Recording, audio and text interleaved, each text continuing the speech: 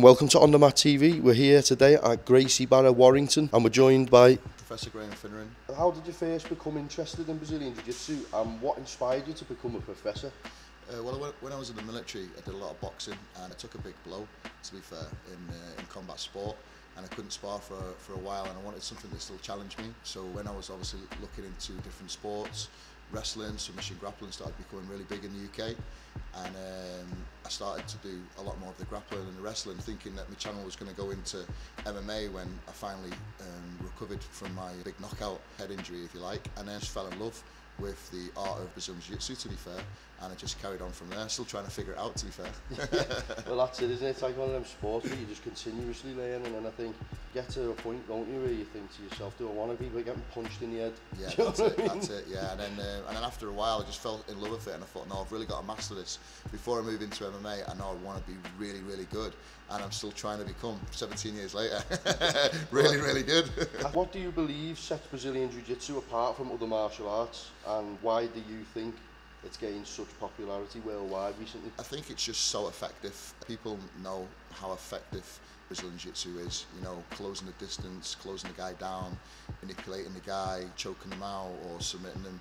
You know, you don't really get anything more powerful than that. Of course, you've got your strikes and your knockouts and stuff like that in different martial arts, but you know, if you can close a distance, if you can manipulate someone stood up, manipulate on the ground, and just take all of their strengths away from them, then it's just so dominating. So you know, that appeals to a lot of people, and like we talked about before, not everyone wants to get punched and kicked and go to work full of bruises and lumps and bumps, but anyone can do jiu-jitsu. That's why it's so appealing, because anyone can do jiu-jitsu. You could be a pilot, a doctor, you know, from any profession. You could come in, have a great workout, you can, you know, feel like you've beaten someone up by, you know, wrestling them, submitting them, manipulating them, or maybe have the same done to you, and come out and pretty much come up unscathed. You know, you can go back to work with just a few scratches or something like that, but no black eyes, broken nose, and damaged fists and stuff like that you do get from striking. So you know, one, I think it's really attractive, it's really addictive to try and submit someone or to try and finish someone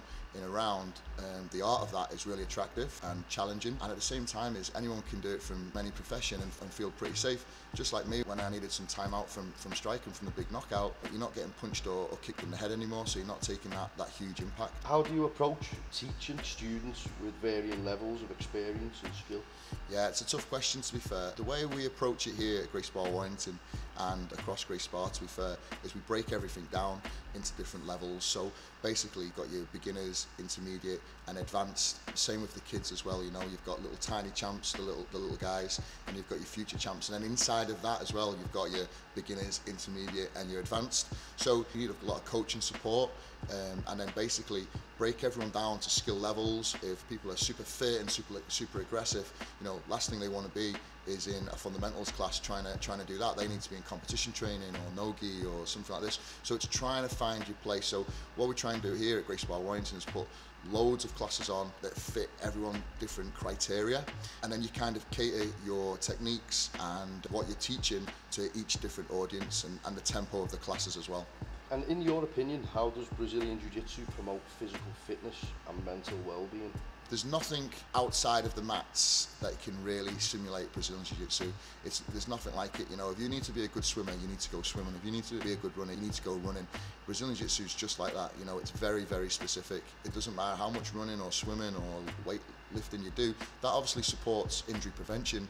But to be really good at Jiu-Jitsu, you need to do a lot of Brazilian Jiu-Jitsu. Nothing can simulate body movements and the body patterns that you need to do with inside of Brazilian Jiu-Jitsu. And by doing that, you know, you're burning a lot of calories, it's a lot of muscle endurance, so you're constantly building muscle and burning fat at the same time. So that's why a lot of Brazilian Jiu-Jitsu guys look in such great shape, because there's a lot of dynamics. You know, there's explosive training, there's endurance training, and there's strength, all combined all in one round. And of course, it's not just you training on your own. Normally you've got a training partner who's challenging you, so you've always got to try and step up to the next training partner who's coming in front of you, and then you're constantly pushing and challenging each other. So physical fitness wise, nothing like it.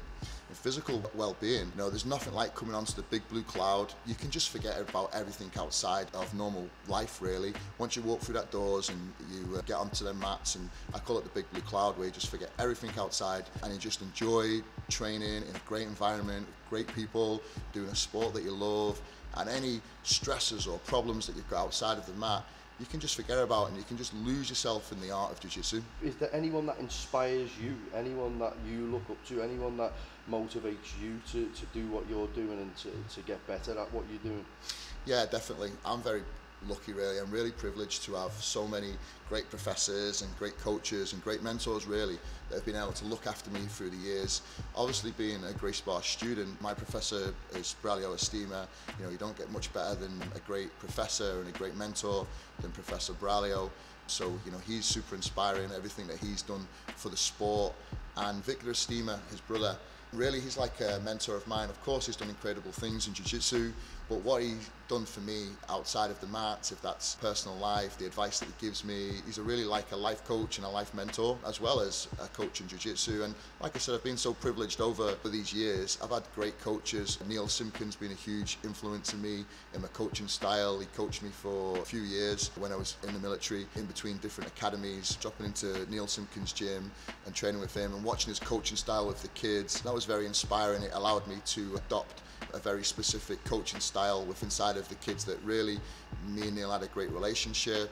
One of my other coaches as well, Lee Catlin, years ago, was an incredible wrestler, judo guy and jiu-jitsu guy. They're all my professors and coaches, really, who've helped grow me individually and really inspired me, and I've got to be really grateful for them guys who've had a huge influence. But as well as that is, you know, I've also trained a lot with Roger Gracie and Charles Nigamonte. I love Roger's style, and I love training with Charles Nigamonte. He's got a very similar style to me, very aggressive, really inspiring. Yeah, them guys are great. And also, you know, Ottavio Sousa, every time we go to America, I love basing myself with Ottavio Sousa as well. He's another idol of mine. So they're all my idols, really, and mentors and coaches that have really inspired me over the years. And really, like I said, I'm really privileged to be around, you know, the quality of them guys.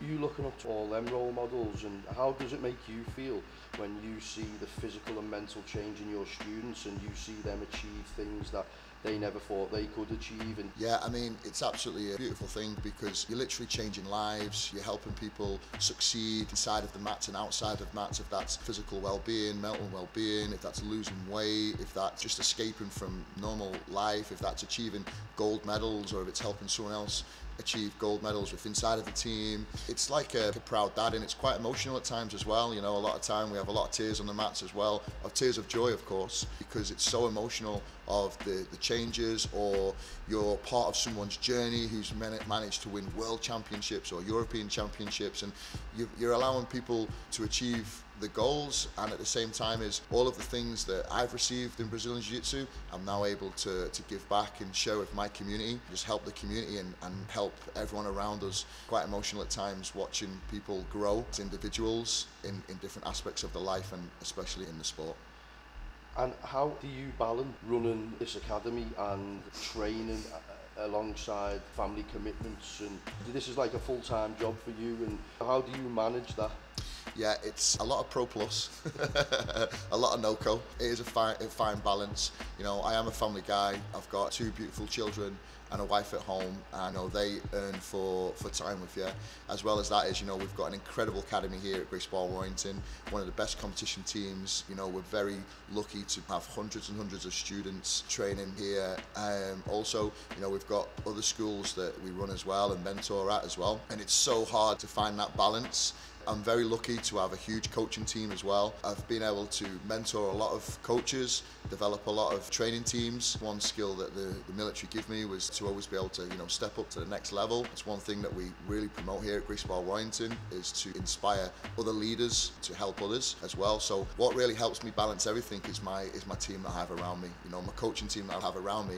If I didn't have them side by side with me, everything would fall apart. So I'm really lucky. They allow me to have family time, and they allow me to go to tournaments and support tournaments and big events, as well as help and mentor at other schools, and as well keep the very high values and standards here at Gracie Barra Warrington. So the magic really is invest in the people who are closest to you, invest in really strong leaders and leadership characters, and someone who can really believe in the future of the sport, in the future of the team. Invest in them people and everything will fall in place. What are your goals and aspirations for the future in terms of the academy, and how do you plan to achieve them?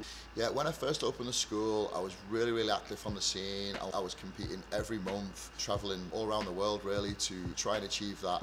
And what everyone wants in Brazilian Jiu-Jitsu really is a world title. Everyone wants the world title. So, I was hunting that for a long time.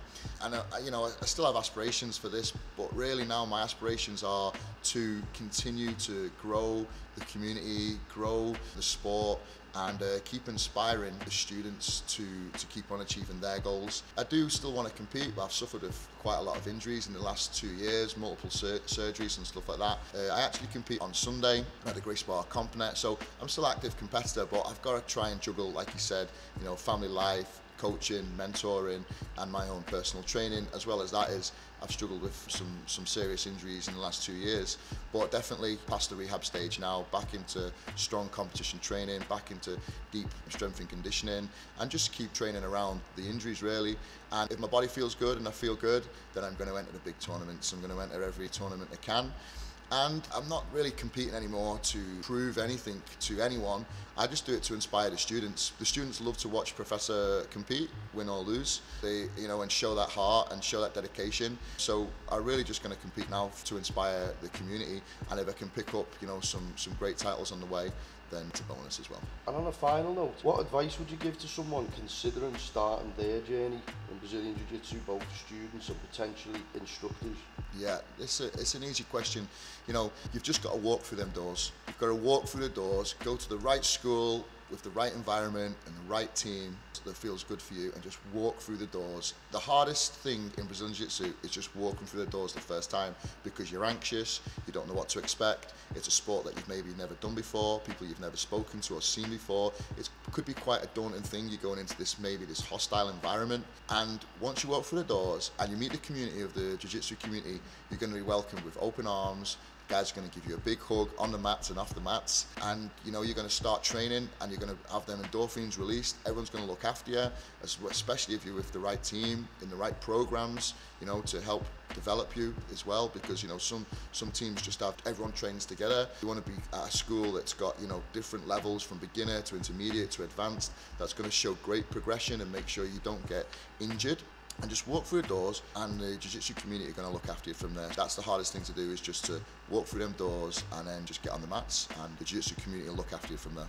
And you'll wish you'd done it sooner. Yeah, that's it. That's it, definitely. Everyone always wishes they'd done it sooner. We all do, and it's so inspiring now watching the tiny champs from 3 years old training, and then, like my son, Ben, he's been training, I think, 11 years already. Imagine the level that he's going to be in another 10 years. He's going to be 20 years old, been training for 15 years. It's just going to be insane. That's the level that we're getting now, that you're seeing at the World Championships, you're seeing at ADCC.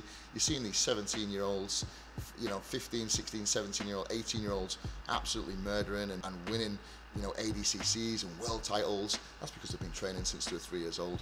It's just really inspiring. Well, thank you very much for the interview today and being so welcoming at the academy. It's been fantastic, and we look forward to seeing how all you guys do down at the competition on Sunday. Thanks for coming down, Dave. OnTheMat TV, it's been great to have you, a real honour to have you in the academy and looking after us. Thanks, Dave. Brilliant. Thank you very much. Cheers, thank you. Cheers.